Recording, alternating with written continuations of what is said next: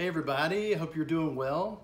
Just wanted to make a quick video to go over the announcement that we put out about how we are going to resume our assembly here at Bridge Avenue. We've put it out in Spanish and in English. We've texted it out and we hope that it's getting out to everyone. But I just wanted to go over it and sort of explain a little bit very briefly. And if you have any questions about any of it, then message me or comment on the video or text one of us or call us and we'll be happy to help you in any way. We're going to start back this Sunday on the 24th. Now, we have a special problem, you might say, because our congregation is bilingual. Usually we split up and we have one service in the fellowship hall in Spanish and one service in the auditorium in English. But in order to ensure that everybody is social distance enough, that we have enough room, we're going to have the English and the Spanish both in the auditorium but at different times.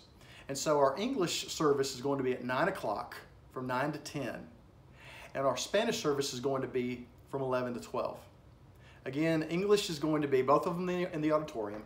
English is going to be from 9 to 10, and then after that 11 to 12, and there are going to be some of us, including the deacons, who are going to be sort of cleaning up, disinfecting some things in between that hour, in between 10 and 11. And so again, English at 9 and Spanish at 11, both in the auditorium. Now, in order for us to social distance you as you come in, the deacons will be meeting you outside the door in the parking lot, and each family is going to be asked to sit together. The deacons will escort one family in at a time and seat you in a pew. And what we're going to do is we're going to stagger seating so that we're going to start at the front and we'll have one family on the left, and then the next pew you'll be to the right, and so on and so forth. Instead of skipping a pew, we're just going to stagger back and forth to make sure that there's an appropriate distance between everybody. And we're asking that you wear a mask when you come. You may not think that you need one or something like that, but it has a lot to do with people that may be susceptible or just giving people a peace of mind when we come together, for the first time. But it's asked that you not touch anyone, no interpersonal touching, and actually don't touch a lot of things when you come in. There are not going to be any songbooks. We're going to have all the songs up on the screen. And so no handshaking, no hugs, and I know some of the guys wanted to do the holy kiss, but no holy kiss either. When you come in, we're going to ask that you sanitize your hands. Someone who has taken precautions, wearing a mask and wearing clean gloves, is going to be handing everyone in each family individually packaged Lord's Supper units for everyone to get. As many as you need for your household, someone will be handing that to you. That's how the deacons have decided that would be the most sanitary way to do that. And so let's just be careful about cross-contact and that cross-contamination, that kind of thing. If you're someone who maybe has a problem taking off the packaging to access the emblems of the Lord's Supper, then there will be available in the foyer one that is unpackaged, or a plate, trays that have each of them. And if you've never seen one before, you peel off the top and there will be a wafer right underneath that. When you're done with that, when you've taken the wafer, then you peel off another layer and the juice is underneath that if you've never done that before. And so when we're done with the assembly, every family is going to be escorted out one at a time, I guess sort of like you do at a wedding.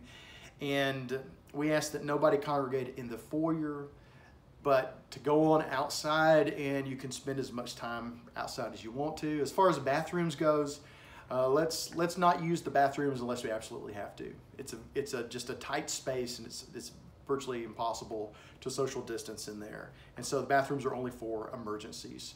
On your way out, there will be baskets available to put your offering in, and there will be waste baskets to put the Lord's Supper little cups into. And we're going to have a Lord's Supper towards the end of the service, so you're not hanging out with the empty cup the whole time.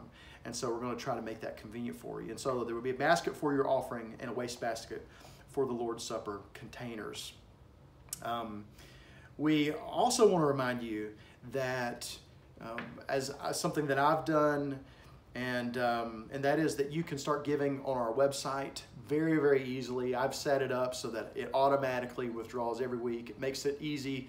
I don't have to remember it because I've already purposed it ahead of time, and it saves me from having to write a check or anything like that. And if I'm out of town, then it automatically gives, and it's a wonderful thing if you haven't tried that.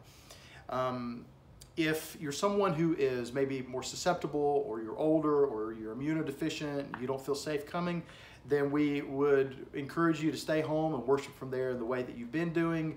We don't want you to feel any pressure to come. No one's going to be judgmental. We're all taking precautions. The whole world has been taking precautions.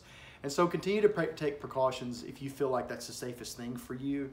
If you feel sick in any way, if you're showing any COVID-19 symptoms like fever or shortness of breath or coughing or something like that, then we ask that you definitely stay home and worship from home. We're doing something different this time. We're actually going to be doing the Facebook live worship service. I've been putting out lessons ahead of time that you can watch at your leisure, but we're actually going to be doing Facebook Live now. So join us on the church Facebook page. If you don't catch it live, then once it's over with, it automatically will be uploaded to Facebook, and so you can join that later if you need to. If you're going to be staying at home and you need to partake of the Lord's Supper and you don't have it, there are simple recipes, but also contact one of us, especially one of the deacons. We'll be happy to bring you the Lord's Supper and administer it to you. If you have any other questions, that's about all I have. Let us know. Please pray for the leaders here, as all of us have been trying to work our way back into our normal routine in a wise, in a prudent way. But let's just be thankful that we can start kind of getting back to normal, that we can actually have a time where we can assemble together. I know it's going to be a great time of encouragement, and I really look forward to seeing you. I hope you can be there.